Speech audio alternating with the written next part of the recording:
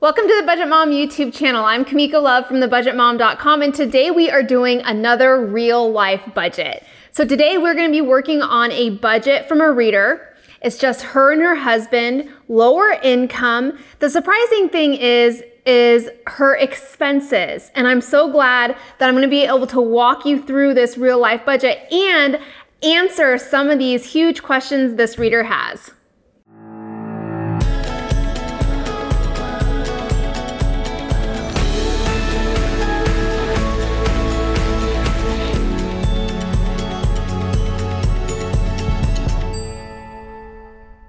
All right, so let's talk about the first step in the Budget by Paycheck method. Now, here are the steps to the Budget by Paycheck method, 1 through 9. So there's 9 steps that we're gonna be going over today for this video. So the first one is figuring out your why, your purpose on this journey. Why do you want to get better with your finances? And what benefit does that have for you in your future? So a little backstory about our reader today. Their why is they really want to travel. So traveling is really important to them. They have no children. So traveling together and having those experiences, memories, and to live our lives with freedom. So that's their why. Now, a little backstory. My husband, Matt, and I moved in together right out of high school. When we got engaged, we decided it was important to us that we pay for our own wedding and honeymoon. We were able to save over $20,000 in 2 years. We used that to pay off our wedding and a wonderful honeymoon to England and Scotland. However, while on our honeymoon, we racked up about $5,000 in credit card debt. I wasn't worried though because of how quickly we were able to save that much money. That's where things went really wrong. I wasn't as motivated to pay off the debt as I had been to save, and my husband also had about $8,000 of credit card debt I didn't know about. We didn't focus on the debt, so we just paid the minimums with a few extra payments here and there. Then I changed my career and started to make less money. In 2019, we had the hardest year of our lives. From emergency surgery, a burst pipe, my husband being laid off, and other horrible life issues, we racked up about another $28,000 in credit card and small loan debt. So this is their beginning of their story and where they're started. Today, we're gonna be looking at what progress they have made, where they are right now, and what situation, income level, bills, debt, and savings that we're looking at for this reader. So the next step is to track and categorize your spending. Here is something that I want to mention. I reached out to the reader because some of their expenses seemed really, really low. And we're gonna be going over this. And in fact, it seems so low that I questioned it. I thought that there might be some spending that might be being missed or not fully tracked. So let's look at their expenses and their income. So this is their total monthly income. As a combined unit, as a couple, they bring in about $4,426. Now, before we move on with income, there's a couple of things I want to mention. Matt, the husband, gets bonuses. And those are, thrown in there sporadically. She also works and has the ability to work overtime. And if she does, her budget fluctuates anywhere between $850 to $1,400 a month.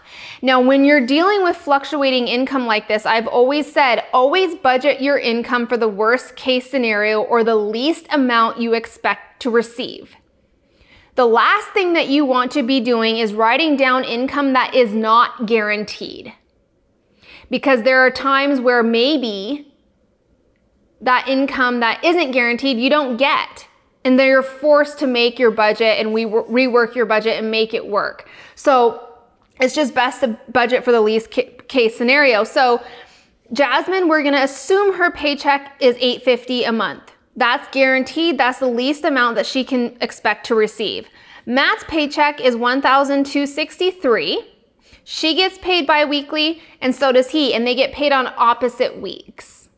So in today's video, I'm gonna be showing you how to combine finances if you're working with a lot of different paychecks within the month. Let's talk about their bills.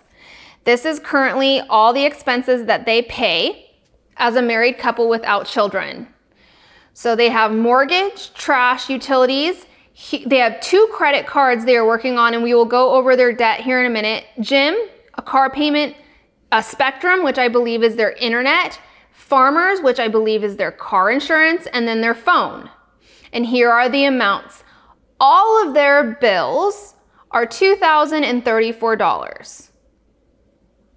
Now, that leaves more than 50% of their income that can either be thrown towards savings or towards debt. In this video, I'm going to be showing you that it's going to savings, and here is why I'm doing that. If we look at their savings goals, they have a trip that's coming up to Greece that they want $10,000 saved for. They already have $3,000 of that saved, but they want that by July of next year. So meaning they have exactly 1 year to come up with another $7,000. But remember, when we talked about their income, they do get bonuses. Now, when I asked them about their bonuses, and I went ahead and printed out, okay, the husband gets bonuses. They're not guaranteed, and they can range from $1,000 to $300 monthly. Currently, what they are doing with those bonuses is anytime Matt does get a bonus, they use it for debt. And we're going to be addressing a question that they have about this. But right now, if she works overtime and gets the full $1,400, or if Matt gets a bonus, they use that extra additional income to pay off their debt. And that's what I would suggest that they do.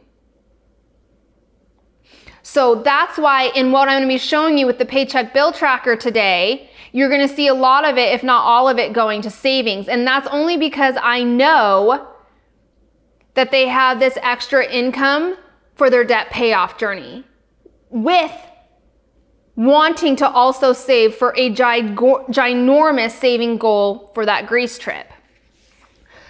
Let's also look at what else they want to save for. They have an ongoing $100 a month that just goes into an account. It has no purpose, it has no label, it's just $100 to a savings account. And if you know me, then you know that I always say your savings has to have a dedicated goal. Another thing that I noticed with this reader is that there's no other dedicated savings goal. They do have an emergency fund of $2,000. That's what makes them feel comfortable. They're fine with that $2,000 for emergency savings.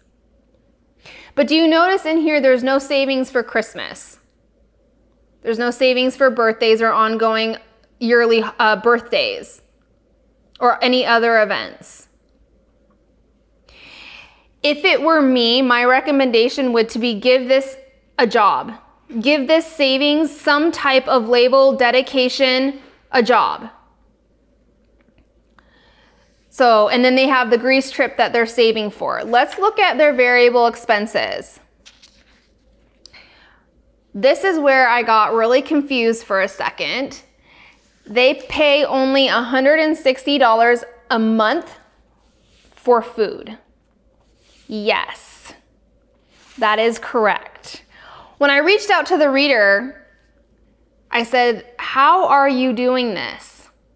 $160 for 2 people for the entire month. I must be missing something. I have never seen a grocery budget this low, even for me.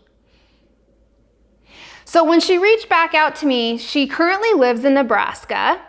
She says keeping it this low is not easy, but it's very important to them so they have other income to throw at other financial priorities. Once a year, they buy their own meat, a bundle like in bulk, from a local butcher. That includes chicken, steaks, roast pork, and ground beef. And it's about $250, but it covers them for the entire year. On top of that, when she starts to run low on meat, she does check the ads for Aldi, and she only gets it when it's on sale. So she waits until she finds a really good deal. She also does online grocery pickup so that she knows exactly what her total is going to be before she is forced to buy. And she puts things back if she needs to keep it within this budget. She keeps it about $40 a week, and she only goes once a week. Now, $40 is her and her husband both contribute about $20 a week for groceries. So $40 is the combined between her and her husband. She does meal prep the lunches. She buys mostly frozen vegetables if they aren't in season. She does homemade for almost everything. Homemade bread, broths, pizza crusts. Everything's pretty much homemade. But really, she likes fresh fruits and vegetables. And how she does that is she has her own garden full of her favorite fruits and vegetables that they use. So $160 a month for this couple is correct, and we asked like 3 times just to make sure. Here's another thing. Usually when you're used to seeing variable expenses, you're used to us breaking these down into cash envelope categories. What this couple does is they give each other allowances, and that allowance is not broken down. Jasmine gets $160 a month, and her husband Matt gets $200 a month. Now they choose to spend this however they want. So maybe Jasmine, it's beauty, clothing items maybe. Matt may be something that he's interested in or something that he wants to spend it on, but it's not broken down. Here's my recommendation. This is where it's gonna get really easy to overspend or get lost in your transactions. I recommend breaking these amounts out. Okay, if Jasmine is getting $160, what is that $160 exactly covering? Is it gas? Is it fun? Is it beauty? Is it clothing? Is it hobbies? What is this $160 covering? And what are the limits on those categories? Now, Matt is $200. What does that include? So that's my recommendation for this couple, is breaking out their spending and getting a little more into the detail of their spending rather than just lumping it in groups like you're seeing now. But we're gonna use this because this is what they gave to us, and I'm gonna be giving my recommendations as we go. Let's look at their debt. They currently have 4 types of debt: 2 credit cards, a home loan, and a car loan. Now their biggest interest rate is credit card number 1. It's got about a $6,000 balance. They're currently making about $180 minimum payment, and it's due on the 7th. Their lowest interest rate is actually their home loan. And if you look at that, they only owe about $82,000 on their home loan at 3.5% at $799 minimum payment a month for their mortgage. Now, the biggest debt besides their home loan that they have is actually a car loan. That's only at 12%. So how I prioritize paying off their debt is by highest interest rate first. I want them to kick butt and get rid of the credit cards that have the highest interest rate. So credit card number 1 would be the first priority, then the second credit card, then the car loan, then the home loan. Let's look at what this all looks like using the Budget by Paycheck method and worksheets. So we have July. And this is how I'm going to show you what this looks like when it comes to combining finances or combining paychecks. Now, the green is that we are assuming that she is paying rent with the last paycheck of the previous month. So that means they're using the last paycheck of June to cover this mortgage that's due on the 1st. We're going to use Matt's pay. Everything in pink is going to be paid with this paycheck from Matthew. Everything in blue is going to get paid with these 2 paychecks. Now we're combining paychecks. What does that mean? It means that when Jasmine gets paid on the 10th for $850, they are going to hold on to that money and not spend it. And they're not going to budget for that income or paycheck until Matt receives his on the 17th. They're going to combine and budget both paychecks on the 17th. And both those paychecks, because they're both squared out in blue, are going to cover these expenses. Now the same goes with the last paychecks of the month. Jasmine's gonna get her paycheck on the 24th. She's going to set it aside. She's not going to spend it, and they're gonna budget both their paychecks on the 31st. So let's look at the paycheck bill tracker for the paycheck we're receiving right here in pink. So we're dealing with just Matt's paycheck. We're paying the trash, the credit card, and utilities. Well, all of that equals $452. Minus the income that they have $811 left. What we decided to do when we looked at this budget is because their expenses are so low, we're gonna take care of them automatically in the beginning of the month. We're gonna give them their allowances and their grocery money in the beginning of the month, and then they can use the rest of their paychecks throughout the month for their goals. So we're taking care of the food, Matt's allowance, and Jasmine's allowance. After that, they have $291 left over. Well, don't forget, every month they set $100 aside for their ongoing savings account. And don't forget, my recommendation is to label this. Get this to have a dedicated purpose.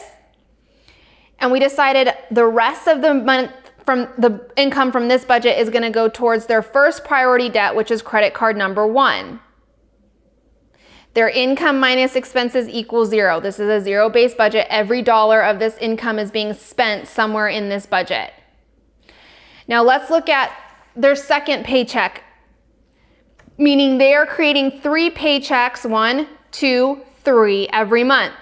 The second one, remember they're budgeting here on the 17th using combined paychecks, these 2 paychecks. So now we're dealing with Jasmine and Matt's paycheck, which gives us an income of $2,113. They're gonna pay all these bills in blue, and they have $1,130 left over.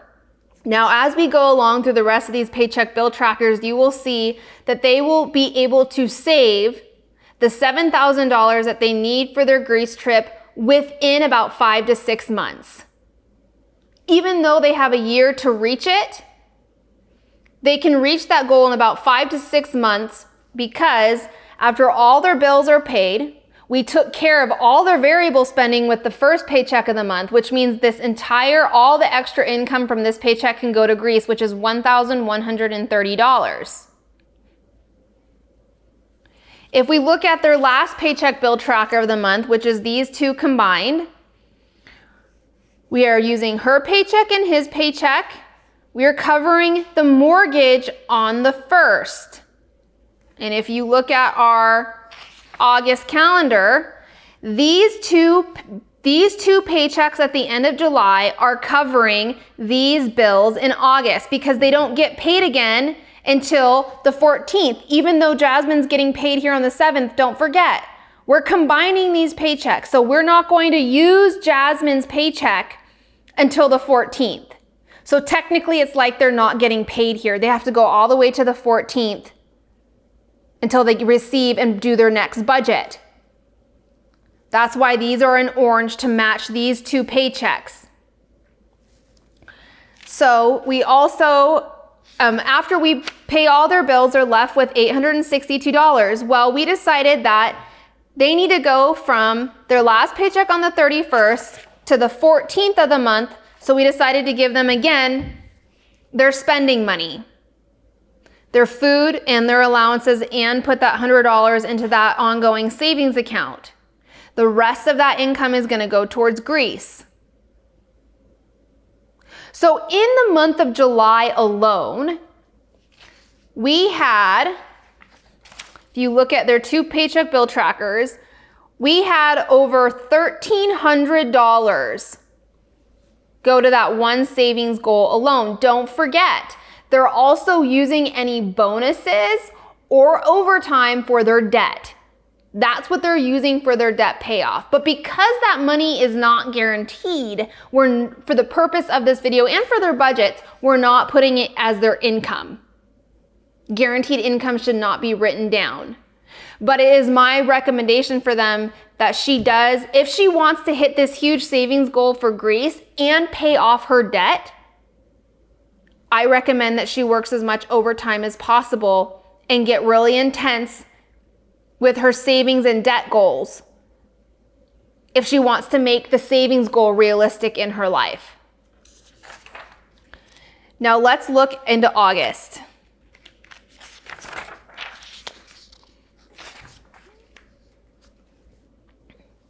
All right, so we're looking at the paycheck here on 8/14. Remember, we're combining these paychecks.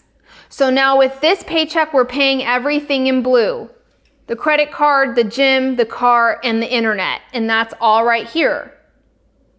Because we took care of all of their variable spending for the entire month with this last paycheck in July, guess what? None of their paychecks in August need to cover those expenses. So every single dollar extra can go towards that savings goal. And you would do the same thing with these paychecks in pink.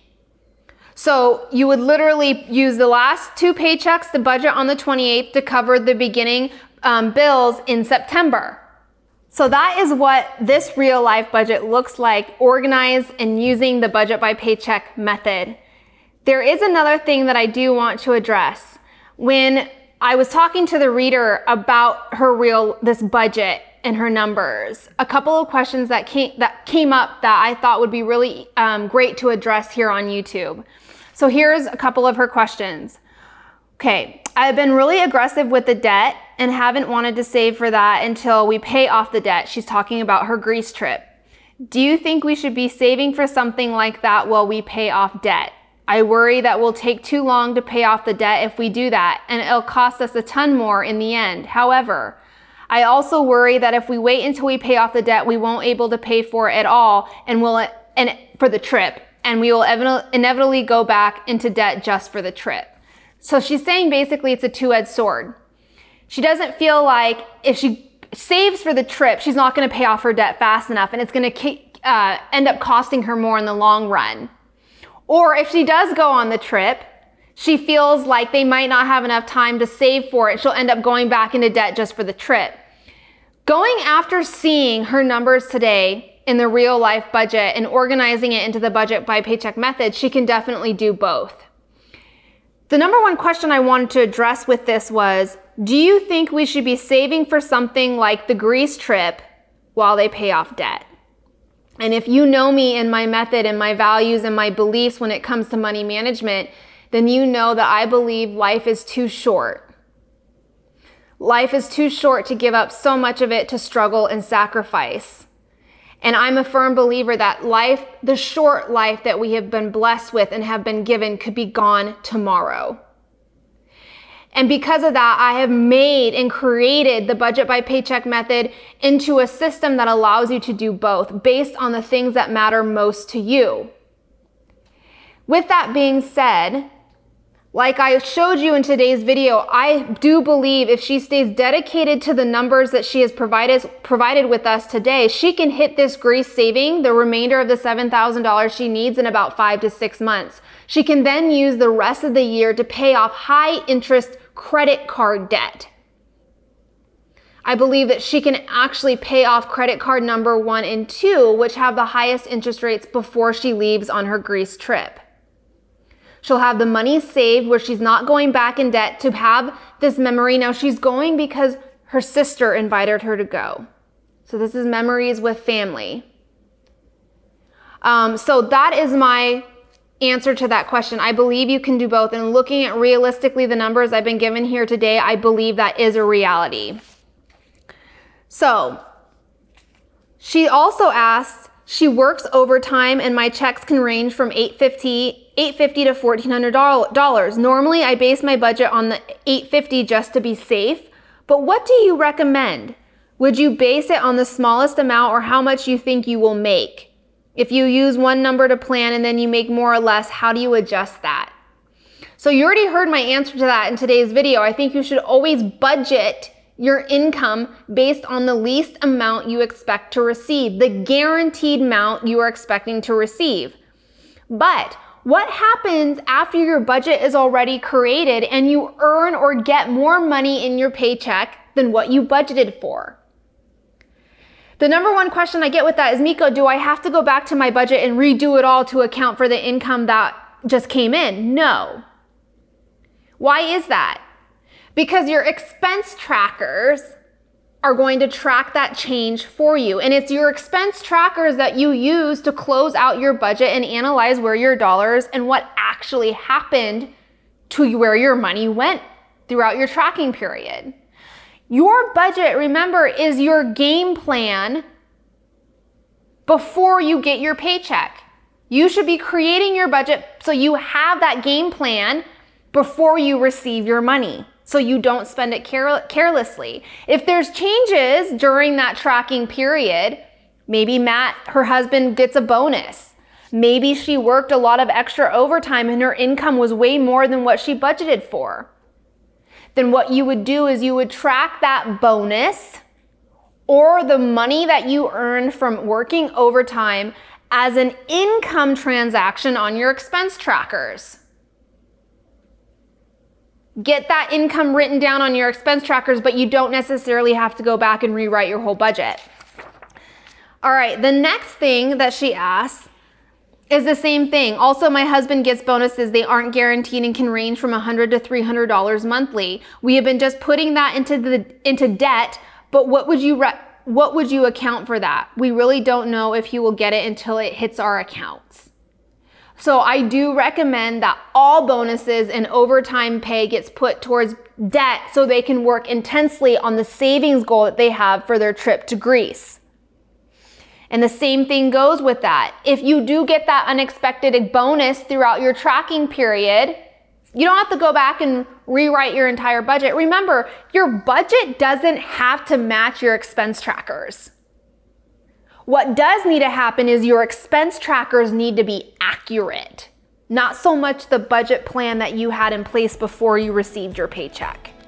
If you found this video helpful, please like it and don't forget to subscribe. So I hope you found this video helpful. If you like it, please subscribe and I thought you were gonna get it. I thought I was gonna get it. Yes, me too. Okay. Okay, I'll just end it if you found this video helpful.